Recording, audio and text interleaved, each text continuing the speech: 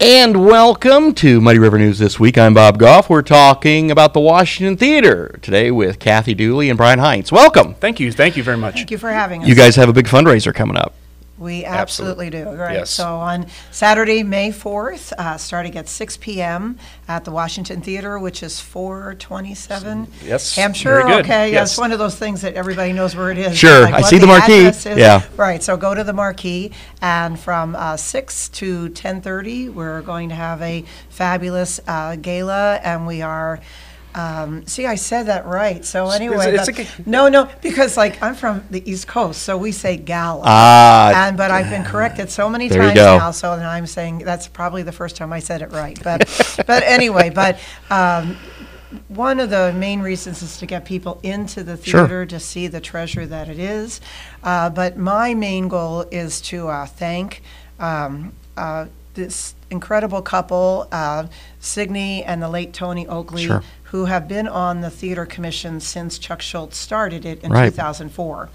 And they are the only, Signe is the only person left who has not given up through some great struggles and has tried her best, given they've donated generously of their own money and everything like that. But the community needs to thank her and the late Tony to and not just for the theater, but I mean, she championed special education in the Quincy area before it was cool or anybody knew about it. I was telling somebody this morning, you know, the group that she was the president of, she and Tony for many years, was actually called the Adams County Retarded Citizens Association. Now, can you imagine using those terms today? But I mean, 50 years ago, when she had the golf thing at the, they have always been championing children and adults with disabilities. So, like, this is just a moment where we can get people into the theater, have some fun, and really thank her for what she and her husband have done.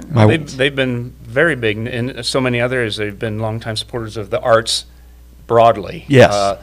German Fest, she's always a big sponsor and supporter of that, and with the Sister City program, she represents Quincy every time they go to Germany. She hosts them when they come here. So there's so many things that the Oakleys have been supportive of, and we want to honor that, and that's something that this town, for so many generations, the philanthropy of the citizens here is just immense, and Quincy needs to recognize some of the pioneers of that. No question about it. And the Washington Theater, of course, you know, we've got the lighted marquee and the exterior looks good, but you still got a little work to do on the inside, right, Brian? Yes, and a lot of people are saying, well, we've heard the song and dance for years, and when are we going to see something? We spent close to $1 million on it already, but it's stuff that you don't see that still has to be done, all right? So we had to have a whole new roof put on it. We've done secondary roof on another part. We just did that, and that was $80,000 this fall in November. We've done tuck pointing. We've done stabilization of the foundation, all the stuff that you have to do that's not cheap to prevent further damage. So when you go in, yes, there's water damage and all that for the years that it was vacant and nobody was paying attention to it. So if you don't have a strong foundation, you start doing all the nice things that people see, it could be damaged again, and you have to backtrack. So we had a $15,000 grant. We did facade work to clean that all up and remove some metal that had been attached and was rusted and staining the terracotta tile. So there's been a lot of work done on this already, but you know, this is just the beginning. And when we do this this fundraiser or any others, whether it's trivia night or movie night that Pepsi sponsors this year, the money that we raise for that, we know it's not going to be a huge pot that we're going to bring in to renovate it. But what we're trying to do is, yes, raise money, but also to bring attention to the theater, that we're here, that we're going. We spent over $75,000 during COVID, which was a hard time for us. We hired a theater architect based out of Texas that he and his company, all they do is the historic renovation restoration of historic theaters.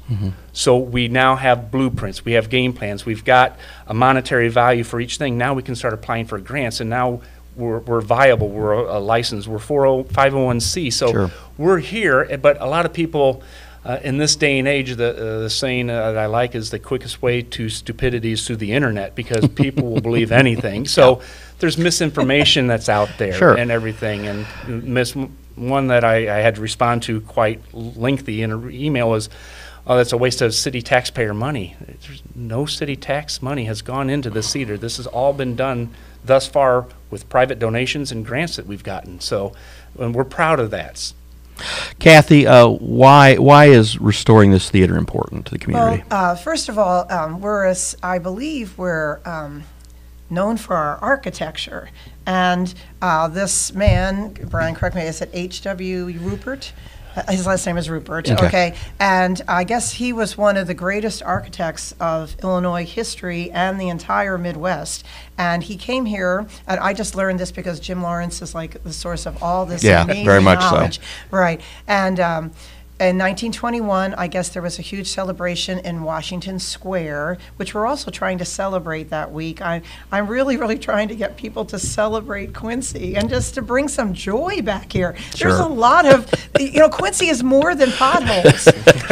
It just like that's all I hear about. And like it's such an amazing place, but like the people who should be celebrating and bringing joy. So, and I think they need to get off their phones and like get physically with each other. So that's another reason to come, to do that. But Mr. Rupert came in 1921 from Chicago. He had relatives here, and he came to a huge picnic that was in Washington Square at that time. And then he saw this, the buildings that were there, and he said, wow, this would be like a fabulous location for a theater to be built. And so by 1924, that all came to fruition. Wow. And he built in Illinois 10 theaters. And he was responsible for helping also, I guess there were 6 theaters on Hampshire. Wow. And there's the Bijou, all these different, in the article that I sent you, they're all, I list some of them in there because like I had no idea. So the one where one is right now, that's another theater that he consulted with, but the only one like he did was the Washington Theater. But in the state of Illinois, there's only 2 of his theaters that exist anymore. And one is in Chicago and one is here in Quincy, Illinois. So, for a town that spouts off about all of our architecture and all of those things, I think it's really a major treasure. But just go down to Washington Park and like if we knock that down, $3.2 million to knock it down. Yeah. Okay, it's next to a libations establishment, or otherwise known as a bar. Sure. All right, and a public restroom right across the street. Yeah. And so you have this huge hole in downtown Quincy, which is a great place for a homeless community to like thrive and to do all that stuff. But like once you take that anchor, it's an anchor of that square, and people in Quincy have to pay attention to their downtown, okay? And maybe I think that more because I'm from Philadelphia, and like if Philadelphians forgot to pay attention to their downtown, there would be no more Philadelphia. Right. But I mean, you have to pay attention to those things by supporting the 6th Street thing, and you have to, because I like that my teacher in me says, okay, those children who are in high school right now especially are really, really smart, and they're listening to all this negativity. And why would they want to come back here, or why would they want to live here? It's like, oh my goodness, gosh, everybody I love and respect is like all they do is talk about potholes, and all they do is this, and all they do. And I know potholes are important. I know that, right? But anyway, like the negative vibe like really, really upsets me because the children are listening. Michelle, every time she comes home, she spends some time and she just drives around town because she misses it, and she just wants to go and look and see different stuff, and she just does loops, and she didn't complain about the potholes once. She just did the drive and came back, and she finds it very soothing. Well, and the thing is, the theater, the architecture of it, and if you've never been in it, it's awe-inspiring to walk in. So I can remember being a kid and going to the, and everybody comes back to Disney movies, but that's what I remember. And it's immense, and a lot of people don't realize just how large this is. So one of the things we're up against is Quincy doesn't need another theater. And we don't need another auditorium, if you will. So the response is, this will be unlike anything Quincy has to offer. In fact, it would be comparable to what you would find at, if you're in St. Louis and you go to the Pageant Theater. Okay, so this isn't going to be redone and opened up again as a movie theater. It would fail. So what it's going to be a multi-purpose venue. So For those who have never been in it, it is a raked seating, so it's got a slant to it. What we're going to do is we're going to level it out and have 4 different levels of platforms in there. So this could be used, yes, as a theater.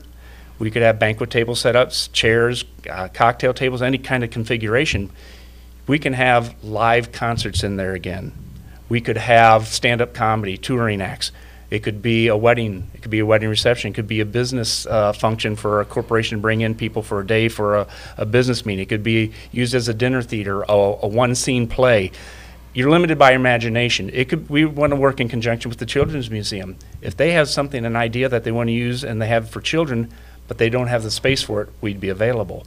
So there's so much that this can be used for. So there was a feasibility study done about 20 years ago for the downtown, and they said one of the key components of the downtown would be an open, usable theater that the Washington Theater could be. If that was open, and this is 2004, I think numbers would bring $4 million of revenue to the city of Quincy. Now, that equates to about $6 million. Yeah. So for those worried about potholes, a lot could be fixed with those. But the amazing thing is then people say, oh, you're going to sell that many tickets. You don't understand. Say we bring in a live concert, and it might be a major act that's traveling between Chicago and St. Louis. They can come in at a large discount, have a show. So do you want to spend $50 on a ticket or $75 versus $150 and drive to St. Louis? Right. But when the people come to these things, they're coming downtown, they're going to be wanting to go out to eat. They want to go out for drinks. If they're coming far enough, they need to stay at a hotel room. So you're talking about payroll for all these businesses and then the suppliers of food and drinks to them that's local. So this is just comes full circle, and it would just be a huge opportunity to bring even more life to downtown that's seen a renaissance really in the last 5 to 10 years. So let's talk about the event itself on May 4th. There's a lot of cool stuff you guys are auctioning off, right? Absolutely. So besides this, it's $65 a person, or a table of 8 is $450. You can go to our webpage, you can go on Facebook, and you can use PayPal and get and reserve that table. We're limiting it to 20 or 21 tables, so you may want to get those reservations in. I think it's moved to 25. 25. So all right. anyway, Well, we got a dance floor we got to set up. Yes, Good. right. So, So anyway, so it's going to be a dinner carving station. We're going to have bars, cash bars available. But we're going to have a live auction, not a silent one where it's, no offense, there's no oil changes that you're bidding on or a car detail. So it's cool stuff. We want to do it. So we got Heinze Spear, who, when we've talked about supporting the community and everything, along with the Oakleys, our hats off. Brian Durante and Will Spear have carried on through tradition that Jeff and Terry have done, and George and Charlotte. So again, those that know it, they've given their Cardinal Cub tickets, the coveted ones, to Wrigley Field. And along with it, round-trip tickets on Amtrak for 4 people. Pepsi's donated their seats for a Cardinal Cub game in July. We've got the chef, Kevin Minnick, is the chef's table, a private dinner with each course getting one of his special bourbons. We've got, I've told you, you can say what kind of bourbon it is because I'm not a bourbon drinker. Happy Van Winkle. All right. There you go. That's going to be good? It's $1,500 a bottle. Real. Well, they're all excited. I'm going like, what's the big deal? It's it's really good. I've had it once. It's once. Yes, So, once, just once. Yeah. But yeah, it's so really we got good. that. We got a private airplane ride for 2 people that a great friend and supporter, Randy Phillips, is doing in his 1946, I believe, Stinson. That's been totally redone. We've got a seance at the Lorenzo Bowl House. So we've got other items also, but we want to bring people in and have a lot of fun and raise money and salute Tony and Signe. And just have some joy and whatever in Yeah. there. So, and then It's Dogwood Weekend, and right? entertainment. I'm thinking Yes. like, we used to have this big celebration, and we used to do Yeah. all those things, and like it was really joyful. Do I have time to like tell Sure. big misnomer there? Because I probably am more versed in this than any person in this community, but we don't have performance venues in auditoriums. Those are teaching facilities. My orchestras, like they practice there. Yeah. That is their classroom. At Quincy Senior High School, that is their classroom. Sure. They have stagecraft, they have things. So people, like in their minds, they think they have these Yeah. auditoriums or theaters, but I'll just use many people. We do share the Quincy Junior High auditorium with the community, but every time, let's just say the symphony comes in for a Wednesday night event, that means on Tuesday, all 3 orchestras have to lose instruction because they have to take take everything in their classroom and pack it up and move it to the 5th floor of junior high. So then Wednesday, the symphony comes in. Then Thursday, they have to go back up to the 5th. And these are little, little puny kids carrying like 6-foot basses. They have to carry it back down to the stage. So they basically lose a day and a half to 2 days of instruction. Now, can you imagine the science teachers like saying like, okay, like you got to pack up your labs and people are moving in here tomorrow, and then on Tuesday, get that. So, and then I'm sure John Wood, which is a wonderful facility, but it only seats 300, right? But especially the ones in the schools are educational facilities that when we can, we love to share with the community, but they're just not sitting there empty waiting for We don't have a 1,000-seat venue in this community that has a lot of flexibility. And community theater, they're doing all their performances back to back. And that seats what, 500? 550, I think. Yeah. And I mean, they are really, really functioning as wonderful facilities during the daytime, and it's great when we get to like share them. But it's not sitting there empty for any reason. No question about it. So and I'd be remiss. We do have entertainment for the evening, so the gentlemen will be performing after the dinner, and Kathi lined up. The River City Swing group will be there, so they're going to be playing during the cocktail hour. So that sounds like a lot of fun. Right, absolutely. So again, May 4th, right? May 4th, yes. All right. And the hours one more time. 6 o'clock starts the cocktail hour, and we were there just 6 till 10:30. All right. Fabulous dinner. Well, thank you guys a lot for stopping by. Like I said, we appreciate it and appreciate all the effort. And and it is. I mean, I've been in it a few times as it's progressing, and it's certainly something that's worth saving. So if you've got the time, please do that. Thanks again for stopping by. Thank you so much. All right, coming up, we're going to talk to folks from the Adams County Health Department about opioid abuse. What kind of shows will you see on Muddy River Gems each month?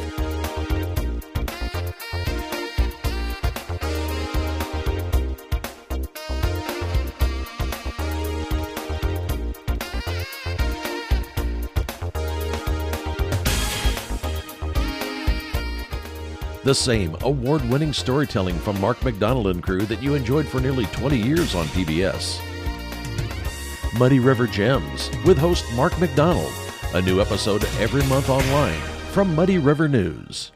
My guests today are from Adams County. We have, of course, the director of the Health Department, Jerrod Welch, and Robert Rich, the member of the county board who his health committee oversees the health department. Welcome, gentlemen. We're talking about opioids today. I assume you didn't bring any. No, we don't have any with us today, I don't think. Bob, right? No, my pockets are empty. Well, you are a doctor. I mean, come on. I have a narcotics license, so I could have it. So, But anyway, what we're seriously talking about is the money that the county is now receiving from the National Opioid Settlement Fund. And, of course, this was discussed at the county board level, as this was coming down the pike. Jerrod, talk a little bit about it. Well, I tell you what, it's a really good opportunity for Adams County. We are a participant in the national settlement. So the way this all developed, Illinois became a participant in the class action suit nationwide. Adams County participated in that. The county board gets those dollars then. And what I think is important here in Adams County is what they've done is not say we're going to spend these dollars, we're going to throw them around, whatever, throw money at something. They asked the health department to compile a group of experts to, which is not us necessarily, we're just the compiler, to come in and evaluate projects that the community will bring forth to get innovative solutions into the community. We already have a lot of programs here. These dollars are meant to supplement them. They're meant to bring innovations. They're meant to cover things that can't be covered in other grants, et cetera. So. Dr. Rich, talk a little bit about that, because as you know, anytime a new funding source comes into government always wants to figure out what to do with it. Talk about your discussions with your colleagues about how you should handle this. We want this to be significant. It's not the world's greatest amount of money, and we aren't going to solve the opioid problem with it, but we want to make an impact in our county with it. And we're really looking for applications that are really innovative. We're looking for something different. I mean, we just don't want to build another halfway house, or we just don't want to do this or this. We want people to be very creative, and we've got a very good committee to do this. But as we all know, opioids are a bigger problem than all of us realize. And I think that and I mentioned this the other day in an interview, drug-addicted people can look just like you and I. I mean, if you're in an auto accident and all of a sudden you can't get off your narcotics, or in this area, the other thing we're really concerned with is the meth. Meth's not an opioid, but we are including that in our problems. But you don't have to look very far to find somebody that's lost a relative to drugs. Absolutely. I mean, I think just because it says opioids, you should be able to use it to fight any other addiction, shouldn't you? Yeah, absolutely. And fortunately, the way the settlement's negotiated out, Illinois is able to spend those dollars on substance use. Now, opioids certainly one of the focuses, and rightly so. You know, we lose thousands of people per year in Illinois from opioid overdoses, but yeah, here meth continues to be a major driver of our drug problem as well. And the funding, if I remember correctly, it comes in. How much is it? And it comes in like monthly, right? You get a monthly stipend, I guess, if you will. It's periodic. I just checked with the Treasurer's office. We just got another $12,000 check. We hadn't gotten one for a couple months. Ultimately, we were supposed to get around $1.2 to $1.3 million over several years. Right. In the short view, there's $750,000 coming over the next 2 or 3 years, is my understanding from the Treasurer's office. But it's not a big bulk of money, but it's coming over a period of time, and that's because as different pharmaceutical companies and drug companies settle this, they're trying to find their way to pay it. Right. And Jerrod, this all came about. Kind of talk about how this all came about and why the drug companies are now are doing this. Okay. Yeah, historically, so opioids have been around for a long, long time. And they've been around as a treatment for a long, long time. But the marketing process early on in prescription opioids brought forth to the doctors, this is the miracle drug. Your patients will have no pain, and the key here is it's not addictive. Oh my gosh! Well, we found out otherwise on that one, but you know, you can almost liken it to what happened with tobacco. You know, tobacco's great for you, and so it's the same thing. So that's how it emerged, and then you know, over the years, all the addictions came, and it went from a prescription drug problem to over the last decade, we've seen prescriptions on opioids decrease drastically. You know, we went from these are safe, they're good, hand them out. To oh, there's a problem, to oh, people are seeking these drugs, they're going to the doctor and making stuff up, and we've gotten kind of over that hump. And now, though, what's been replaced with that is heroin on the street, fentanyl coming into the community. So you're going to, as I say, scratch that itch somehow. And now it's moved from prescription to illegal. Of course, prescription is still a problem as well, but not to the degree it was. And yeah, it's you're trading one addiction for another, basically. Right. So, and I guess there was there some thinking that when they decided to legalize marijuana, this would be a way to maybe combat that a little bit, or no? I haven't personally heard that. You know, marijuana's got its own set of warts, sure, as well. But you know, I guess all things equal, this is a much bigger negative, and winds people up, not only addicted, but you know, in the justice system and things like that, much more. And you know, Dr. Rich, there's you know, again, fighting this problem also helps the county at another level that can maybe help keep some people out of the jail. Yes, it's terrible. You see somebody ends up in jail and they're trying to recover from opioid addiction, and there's nothing there to help them. If you had this, how would you? I had a hard time quitting smoking. Nicotine was my baby. You know, God help you, you're trying to get over heroin and you're going cold turkey and you're sitting in our jail. Yeah. So we have to have empathy for those people. I think the jail population, there should be less. The crime has followed the opioids into the county. A lot of our shootings, et cetera, and the sheriff can speak, and the sheriff's on our committee. Sure. Can speak to this. I just don't think people really realize if you stand back at 50,000 feet and look, and everybody has to have some Narcan, and I could have, if I had somebody worried about it at home, I could have Narcan. Or I'm worried who's going to be my dog sitter because we got opioids left from my last dental appointment. And I shouldn't say that. My dentist has been giving me opioids, sure. Don't get me wrong. But sure. I mean, that's the way it used to be. Yeah. People go through your drug cabinet. Or in my particular situation, I have a granddaughter that's in college, and she has to be careful where she goes. Opioids, I mean, it's a danger everywhere. Right. And it'd just be nice if we come up with some really innovative ways to perhaps muffle it, help, or increase public awareness. But the sad thing is, not all counties are jumping on this. And now some of the counties, the small populations, don't get much money. But Sure. I did talk to somebody. They said, "Well, we don't have an opioid problem."